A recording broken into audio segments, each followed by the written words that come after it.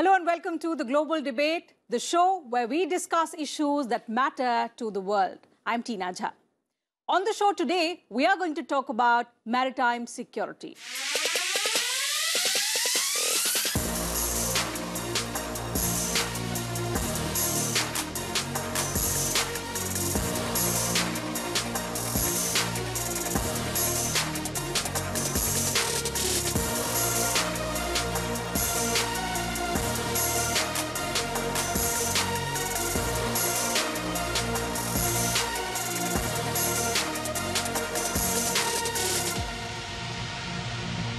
The world today faces a range of maritime security challenges. Overall, maritime traffic fell due to the COVID-19 pandemic, but piracy and armed robberies of ships rose nearly 20% in just the first half of 2020. Piracy incidents nearly doubled in Asia, West Africa, the Straits of Malacca and Singapore, and the South China Sea is also one of the most affected areas. This year, a drone attack on an Israeli vessel in the Gulf of Oman killed 2 crew members. Insecurity has risen to unprecedented levels in the Gulf of Guinea, Persian Gulf and Arabian Sea. These concerns were cited by UN Secretary General's Chef de Cabinet, Maria Luisa Ribeiro Viotti, at a debate on ensuring security for seafarers. In order to overcome the threat to open seas, the UN representative called for an integrated global response.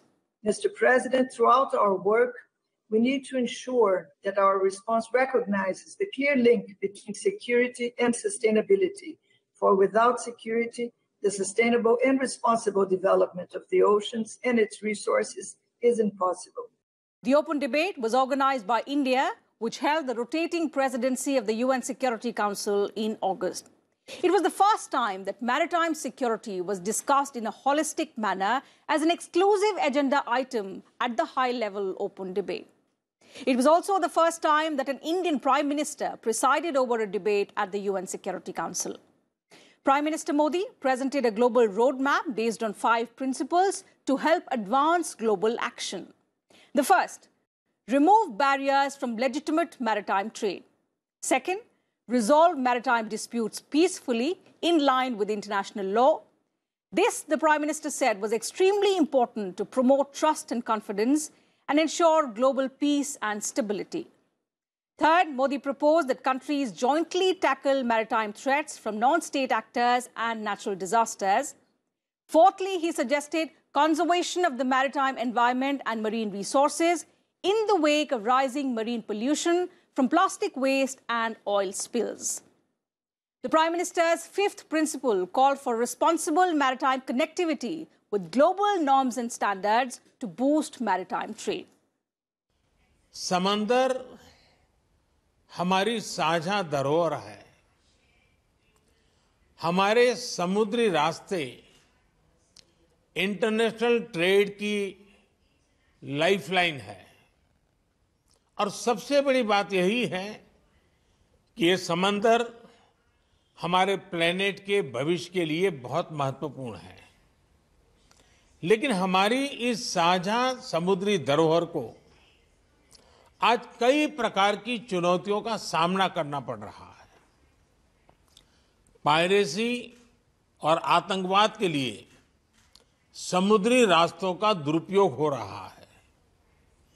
अनेक देशों के बीच maritime disputes हैं और climate change तथा प्राकृतिक आपदाएं भी maritime domain से जुड़े विषय हैं। इस व्यापक संदर्भ में अपनी साझा सामुद्रिक धरोहर के संरक्षण और उपयोग के लिए हमें आपसी समझ और सहयोग का एक फ्रेमवर्क बनाना चाहिए। ऐसा फ्रेमवर्क कोई भी देश अकेले नहीं बना सकता। ये एक साझा प्रयत्न से ही साकार हो सकता है। Russian President Vladimir Putin suggested a maritime security body in the UNSC to address maritime crimes, piracy and maritime terrorism. we should think about establishing a special structure within the UN system that would directly deal with the issue of fighting maritime crime in various regions. This structure should be based on the support of the UN member states and actively engage experts, representatives of civil society, academia, and private sector. While US Secretary of State Blinken said the freedom of navigation over flight and unimpeded flow of maritime commerce is critical to security of nations. He also highlighted critical areas where maritime rules are under threat, like the South China Sea. Some may assert that resolving the dispute in the South China Sea is not the business of the United States or any other country that is not a claimant to the islands and waters. But it is the business, and even more the responsibility, of every member state to defend the rules that we've all agreed to follow and peacefully resolve maritime disputes. On this edition of the Global Debate, we will discuss the various aspects of maritime security, its significance in international relations and global security, the growing challenges at both regional and global levels, and the need for a collaborated approach by the world players to tackle these concerns. Joining us is a brilliant panel of experts on the subject, so let me introduce them to you. I'm joined on the program by Dr. Christian Bueger, Professor of International Relations on Maritime Security, University of Copenhagen, Denmark. Commander Abhijit Singh, retired. He's a Senior Fellow and Head of Maritime Policy Initiative at the Observer Research Foundation in New Delhi. And Mr. John Bradford, Senior Fellow, Maritime Security Program, S. Rajaratnam School of International Studies, Singapore. Thank you, gentlemen, for joining me on the Global Debate on Sansad TV. Dr. Bueger, let me come to you for the first word. Maritime security today is an important aspect of global security. In fact, in some countries, it is the core area of concern. Yet, this very important subject was discussed in a holistic manner as an exclusive agenda item for the first time at the United Nations Security Council. So in the current times, how significant was the debate on maritime security at the Security Council? And do you see any outcome of this very, very important debate? Yes, I absolutely agree that the UN Security Council debate was vital for maritime security. And I also think it is a good yardstick for how significant it is for the international community. And first of all, we could see that there are actually three different dimensions to maritime security that matter. The first one is the interstate dimension and the question of maritime governance.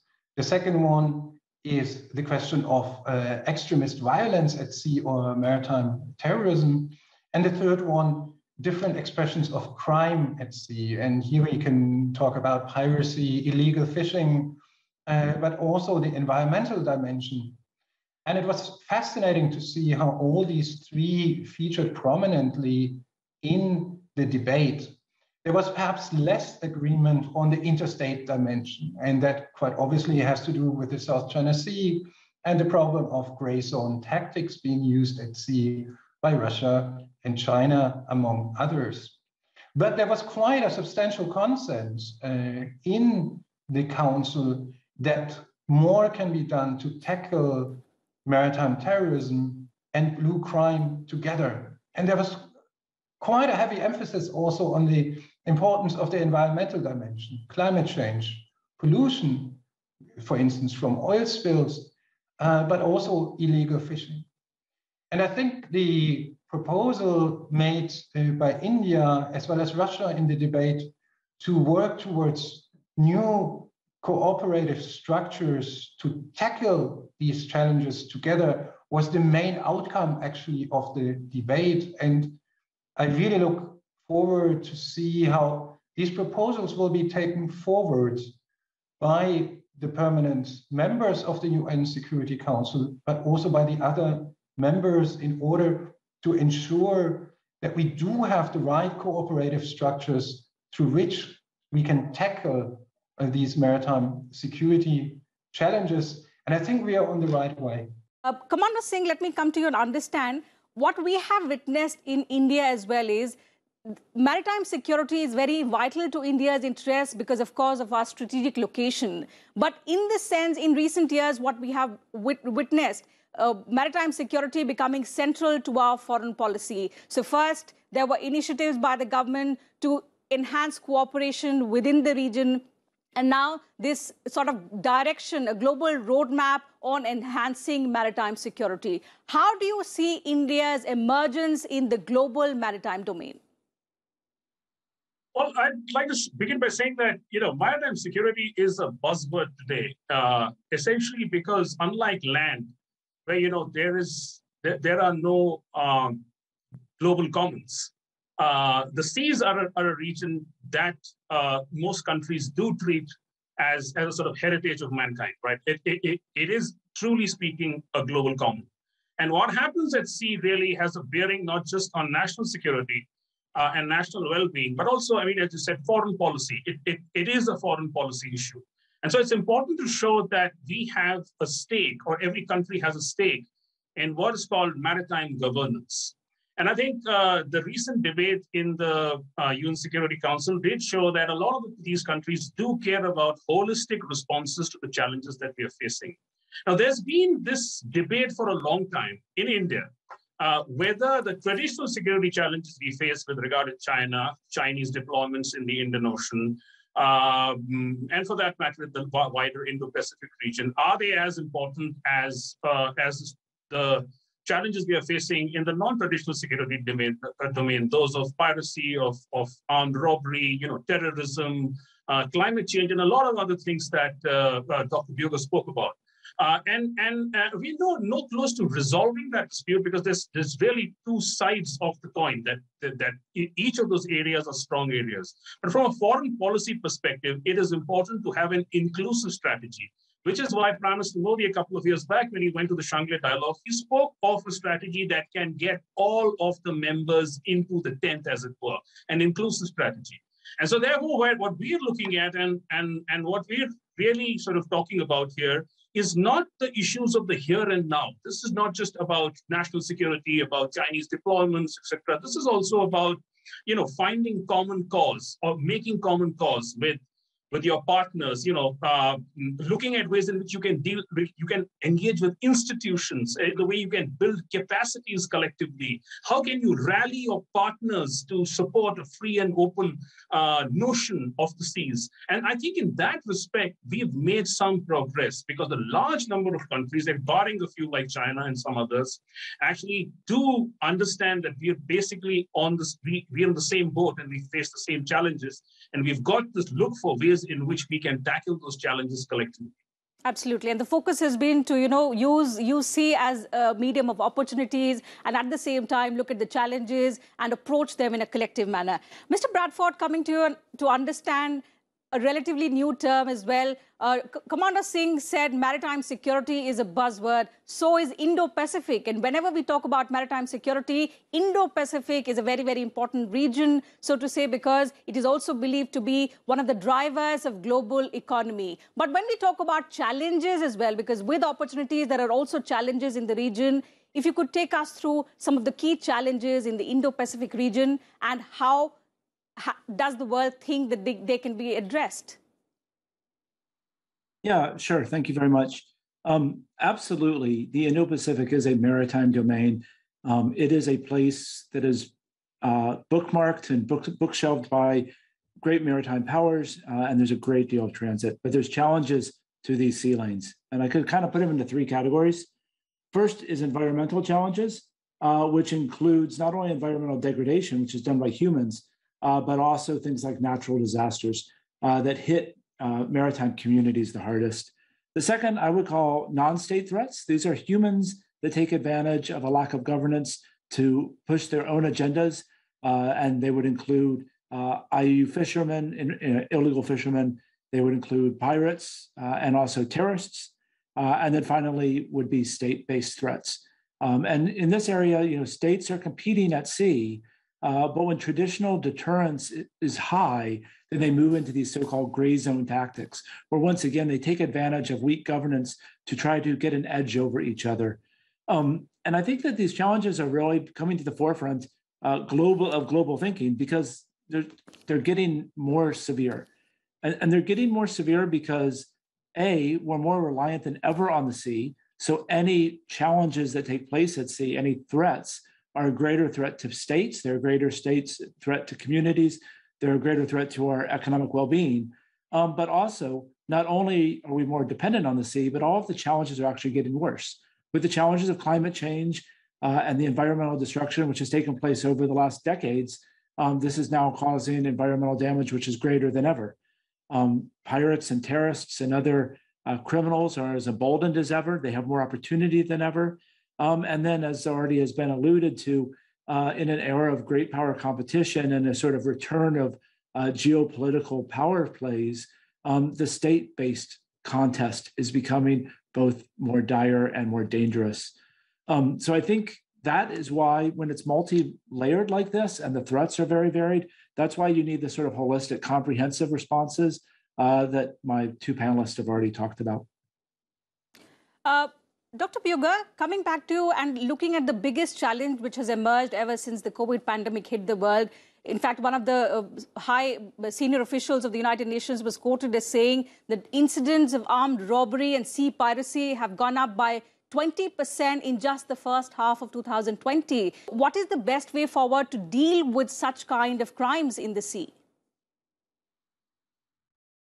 Piracy continues to be one of the main problems on the maritime security agenda, and indeed it is also the area where much progress actually has been achieved over the last years. In that sense, the statistics are a little bit misleading.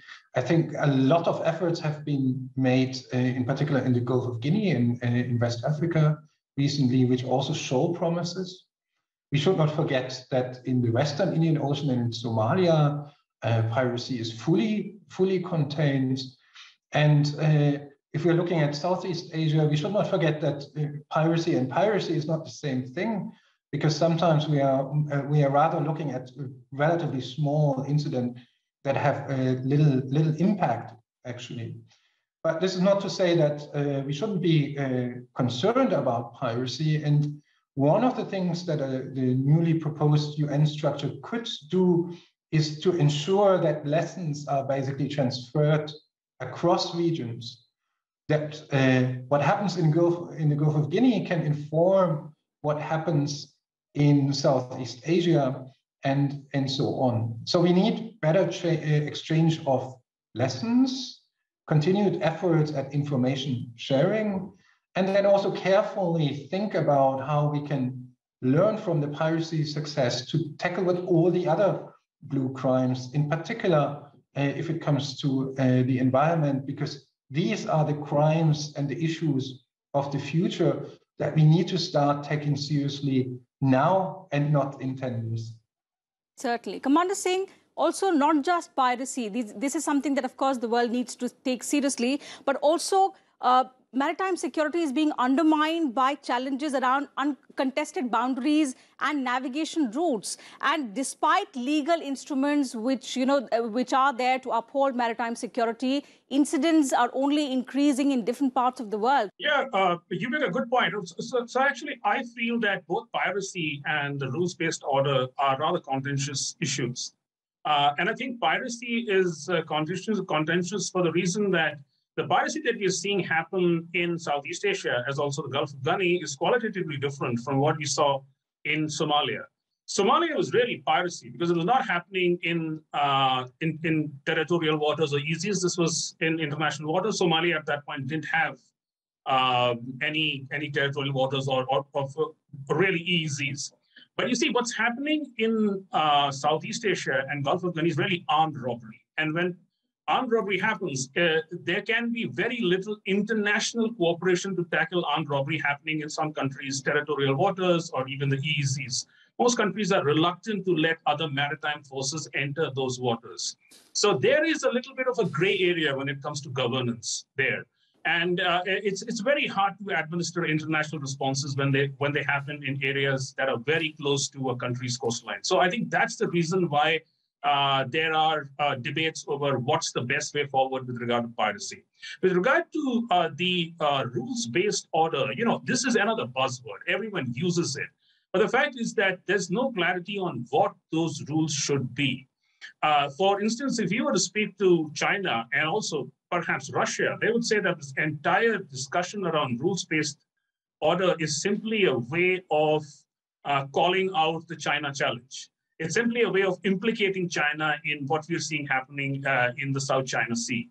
And it's basically a Western conspiracy. And India is actually seen to be a part of that Western bloc. But from the other side, this looks like it is the Chinese that are really in violation of this rules-based order, because they are the ones that are resorting to open aggression. If you look at what's happening in the littorals of the South China Sea, the manner in which they have reclaimed islands, they've used their militias that John spoke about, gray zone operations, just the way the PLA Navy operates in those waters, it's very clear that they consider that whole space as a Chinese backwater, a Chinese lake. And if you were to look at the new laws that they have issued on their Coast Guard, given that their Coast Guard powers to just stop any ship and interrogate the crew, etc., it goes to show that the Chinese are really in violation of the rules. But there is no understanding on what the rules are. And therefore, the rules-based order, as it were, is slightly contentious. But I would say that ultimately, this is a matter of consensus. It's a matter of getting the big powers in the region to agree on what they should do to enforce those rules. The problem in the UN system is that you can have all the rules you want in the world, but there's very little that you can do to enforce those rules unless you have agreement among big countries. And certainly, there, I think if we can succeed, then I think we can make some progress ahead. Mr. Bradford, the question is, there is so much ambiguity on the term rules-based order, and of course there are countries who are asserting their claims overseas and not following the international rules. Yeah, so first, here's a point where I may disagree a bit with my my good friend Abhijit. I believe there is a set of rules out there, and I do believe that most countries agree to them, and I do believe that most countries have signed up to them. And the idea is that there are international treaties, the foremost among them, the UN Charter and the Law of the Sea, but others as well. And the bulk of the international community has agreed to these, and the bulk of the international community follows them. And they are in no way a conspiracy. In almost all cases, especially in the case of UNCLOS, they were a matter of compromise between big powers and northern powers and southern powers, the terms of the day at the time. Non-aligned states played a very important role in crafting those compromises and leading the way to where we have today.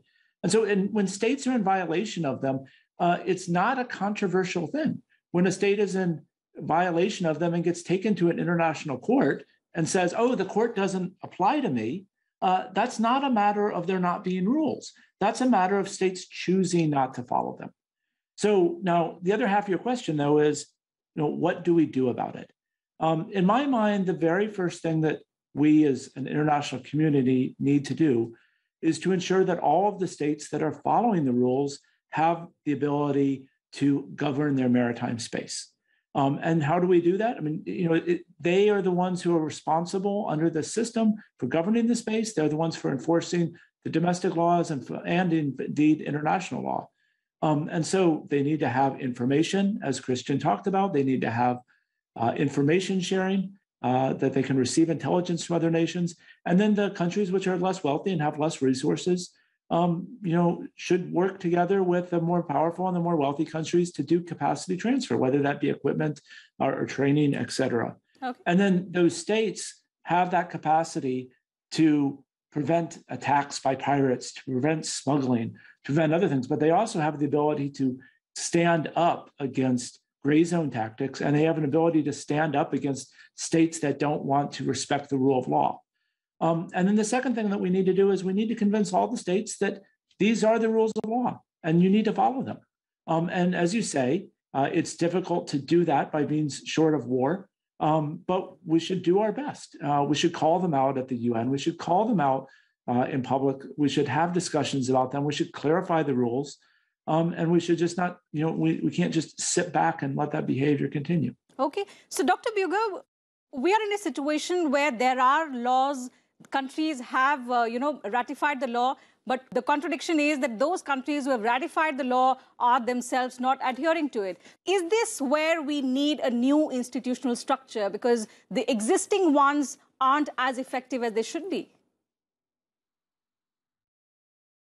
I think it's important also to be a little bit more optimistic here.